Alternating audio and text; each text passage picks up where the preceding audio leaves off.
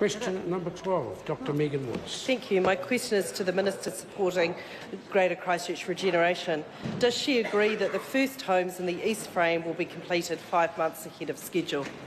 Mr Speaker. The Honourable Nikki Wagner. Yes, and I have been assured by both the Chief Executive of Otakaro and the Chief Executive of Fletcher Living that the first 20 homes in the East Frame will be completed ahead of schedule. Supplementary question. Supplementary question, Dr Megan Woods. How can the first stage be 5 months ahead of schedule when, according to the original cost-sharing agreement, the first stage should have been completed in 2015, and even the timeline in John Key's announcement of the delayed project should see residents moving in this month and not waiting on a construction deadline a year from now? Mr Speaker. The Honourable Nikki Wagner. Thank you very much, Mr Speaker. I think the member is confusing the proposed construction dates with those finalised in the contract. The development agreement with Fletcher's was signed in December 2015 and the completion date for the first homes was October 2018. They will now be completed in May 2018. Supplementary question.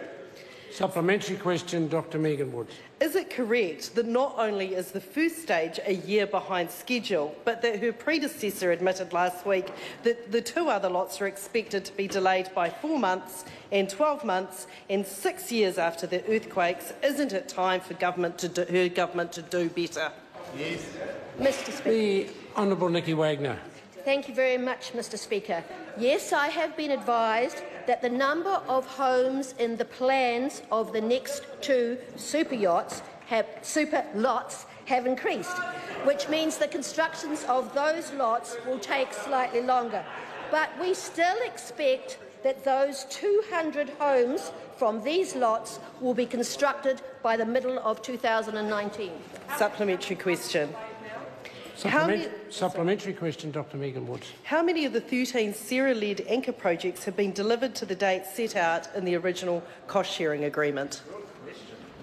The Honourable Nikki Wagner. Mr Speaker, we are working through the anchor projects. The timelines are publicly announced and we will deliver those. Point of order, Mr Speaker. Point of order. That was a very straight question. I asked how many out of 13. Can I just invite the member to ask the question? Thank you, Mr Speaker. How many of the 13 Sarah-led anchor projects have been delivered to the date set out in the original cost-sharing agreement? The Honourable Nikki Wagner. Mr Speaker, what I can tell you is 3 of the projects, the Oval, the parts of the Avon-Otakaro River and also the bus exchange are complete and operating well. And if you would like to put that question in writing, I'll give you the full details. Question. Order. We now come to questions. Order. We now come to questions to members. Question, Clare Curran. Thank you, Mr Speaker. My question is to the Chairperson of the Commerce Committee. Does she intend to call for further submissions on the petition of Dame Fiona Kidman before it is reported back to the House in light of the recently released footage shot inside the drift of the Pike River mine? Melissa Lee. Thank you, Mr Speaker. It is my view that there is nothing in the video footage that changes the risk assessment that a manned re-entry deep into the drift is too risky. Having said that, the ultimate decision on whether the committee seeks a further submission is a matter for the committee, and the member can actually raise that in committee. Supplementary. In the House, like she is. Supplementary question. Order. Order. Supplementary question, Clare Curran.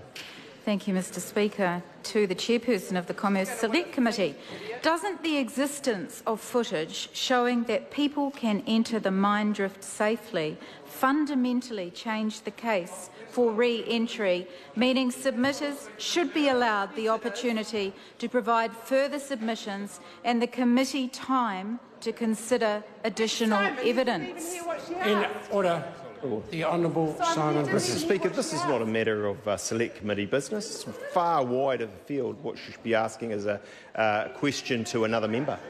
And I'll hear from Speaking to the point of order, Mr. Speaker, this is exactly what questions to presiding officers should be allowed to do. It holds presiding officers accountable for the decisions they make. And, Mr. Speaker, the supplementary question related directly to the answer the presiding officer of that committee gave to the question. If she'd wanted to narrow the scope for supplementary questions, she could have given a narrower answer to the original question as lodged. Order. I think, on balance, the points made by the Honourable Simon Bridges are right. It was a very convoluted question, and certainly not a straightforward one. I'm going to invite the member to repeat the question, but before she starts, she wants to be fully conversant with Speaker's ruling 1781, and if I then, after hearing the question again, decide that it's beyond the responsibility of the chairperson of the committee, I won't hesitate to rule the question out. We'll give it one more go. Clare Curran.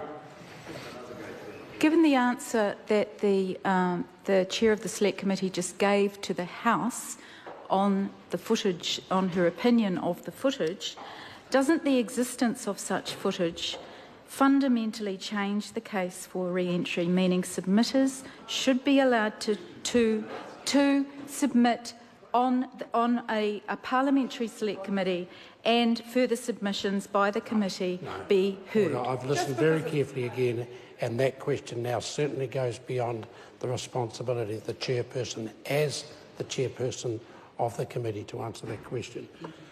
That concludes questions to members and ministers. I have received a letter